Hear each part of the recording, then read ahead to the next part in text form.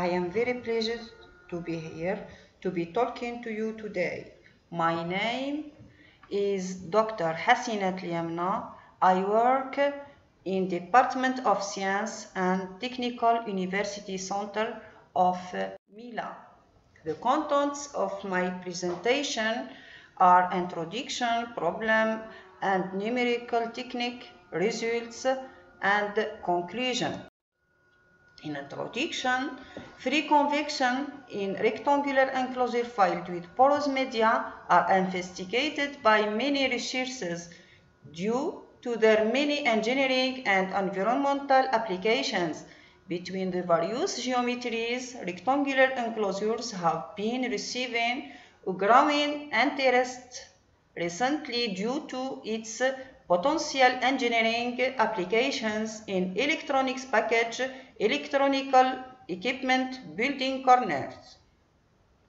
The understanding of the dynamic evolution of fluid through porous media due to natural convection is extensively documented in the review work of Neld and Bejan, Vafai and Ekman.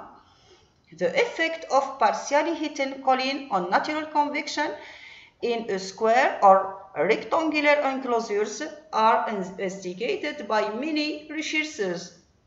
The main purpose of the present study is to consider the natural convection flow in a rectangular enclosure filled with a fluid saturated porous medium with partially and non-uniformly heated wall for different Rayleigh numbers and different amplitudes of sinusoidal temperature profile for heating.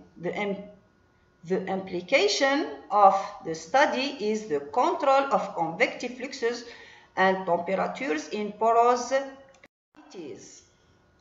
The problem is schematized in the figure 1. It is a cavity shown in the figure.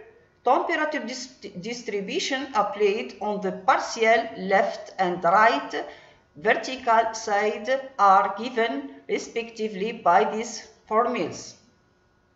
The finite control volume method has been used to solve numerically the governing conservative equations of mass, momentum, and energy. The physical properties are assumed to be constant except the density in the buoyancy force term, which is satisfied by the Boussinesq's approximation. The simple algorithm-based pressure correction method has been used to couple the momentum and continuity equations. This table summarizes the comparison of the average Nusselt number obtained by this present study with those obtained in literature, and it's seen that the agreement is excellent.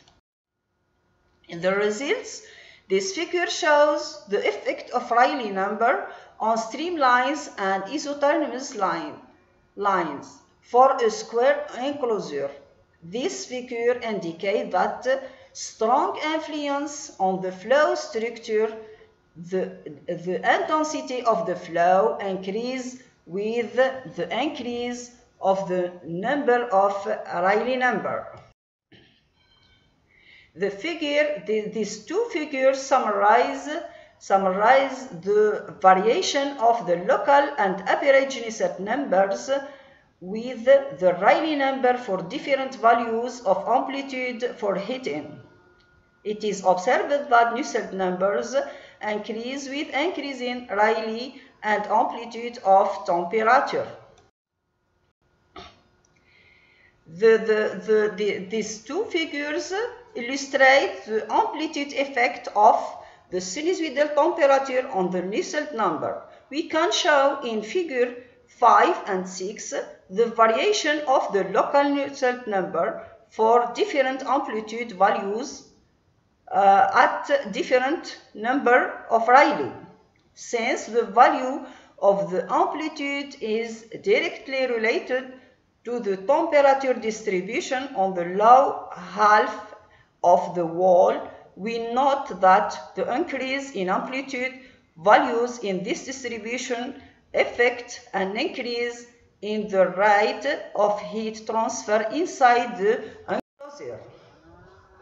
This last figure shows that the convection becomes gradually dominate as the Rayleigh number increases and as the aspect ratio decreases. In conclusion, the numerical results show that the heat transfer is mainly due to the conduction at low Rayleigh numbers. The conduction heat transfer regime has also indicated for low amplitudes of sinusoidal function of temperatures. The convection becomes gradually dominate as the Rayleigh number increases and as the aspect ratio decreases. Heat transfer increases with increase in Rayleigh number and enhanced at aspect ratio equal to 2 when the convection regime is dominated. Thank you.